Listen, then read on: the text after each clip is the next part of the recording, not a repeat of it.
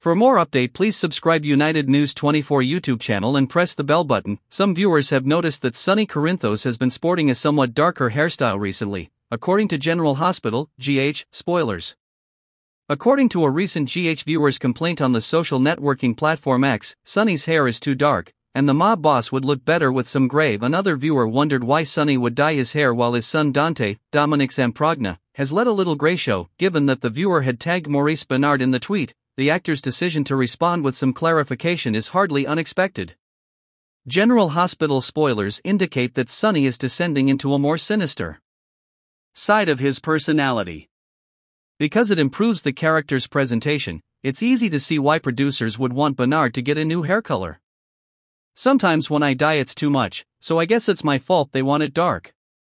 I want it gray, Maurice said to the ex-fan who had tweeted about Sonny's hair. The show wants Benard to dye his hair, even though he obviously agrees with the fan. Thanks for the reply.